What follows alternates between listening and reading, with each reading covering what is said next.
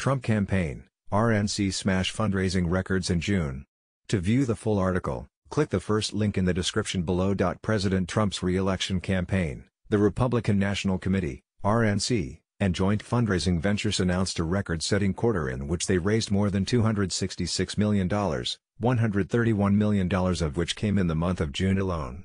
The $131 million raised in June eclipses the total raised in any single month of 2016, according to a press release from the Trump campaign.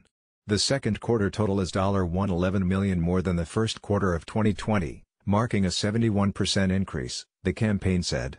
The Trump campaign, RNCand joint committees took in an average of $4.3 million per day in the month of June, driven by our record-setting single-day figure of $14 million on Trump's birthday, June 14, according to the campaign. Trump confirms new visa restrictions coming, sounds off on protesters in FNC INTERVIEWThe joint Trump re-election effort has raised more than $947 million in the past 2 years and has over $295 million cash on hand, according to the release. The Trump campaign's monumental June fundraising haul proves that people are voting with their wallets and that enthusiasm behind President Trump's re-election is only growing, Trump campaign manager Brad Parscale said. No one is excited about Joe Biden, which is why he has to rely so heavily on surrogates like Barack Obama and radical Hollywood elites.